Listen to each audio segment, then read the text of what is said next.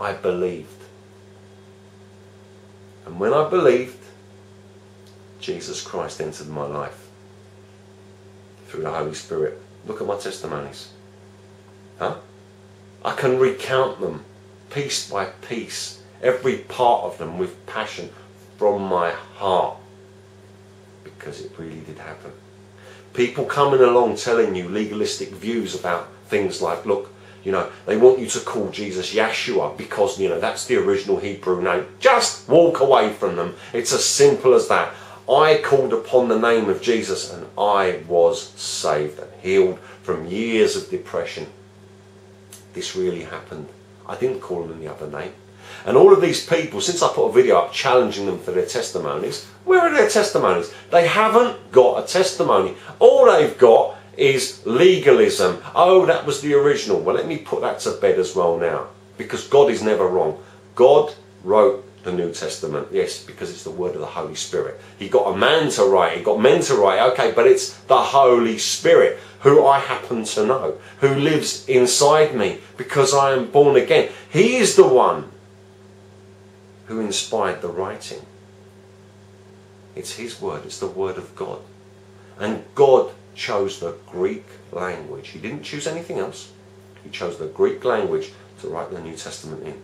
The Old Testament cannot save you because you cannot keep all the 10 Commandments, because even if you don't do them, you probably think of them at some stage. So therefore, you are faulted. All of us are faulted. We cannot keep the rules that God has laid down, which is why Jesus Christ came and gave his own life. It's the New Testament. It's the New Testament of love and salvation that he brought to us. And God chose the Greek language. Not only did he choose the Greek language, he chose a Greek island on where the book of Revelation now is what I'm talking about here, to have that written on by St. John. Greek language, Greek island.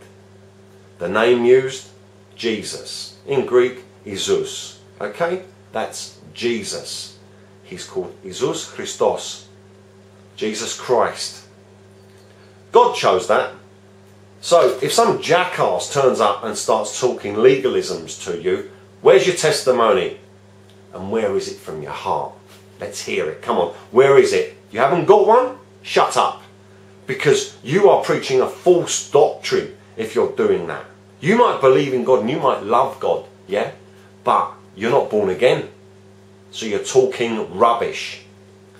It is very, very, very, very important that every one of you that is seeking God is born again, so that you can escape what is to come, so that you will receive salvation. You will receive what Jesus Christ paid for you personally. While he was on that cross, he had your face, your name on his mind and in his heart, because he can do that, because he's God. Everything that was created through Jesus Christ. He knew you before you even existed. You are his creation. And his name is Jesus Christ. And that is the name you will call on. And I'm telling all of you there from my heart, with love, that is the name that you call on. Don't listen to these people that are talking rubbish and giving you another name. They don't even have a testimony. They don't even have a testimony in their preaching. What are they preaching? And throwing up bits of scripture out the Old Testament and what have you. Where's their testimony? Where are the manifestations of the Holy Spirit in their life? Have they laid hands on the sick and they've got better? I have. And the testimonies are on YouTube. Not all of them, because there's more.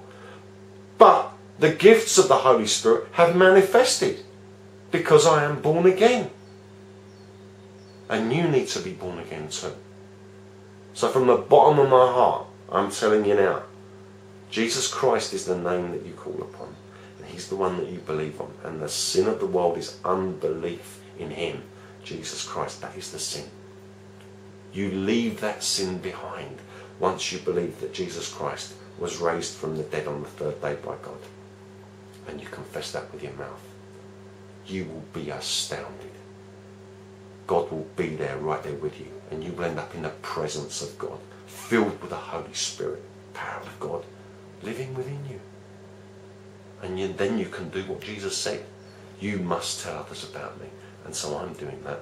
And you will have to do it. And you will know that. I used to stop people in the street that I didn't know once I was born again.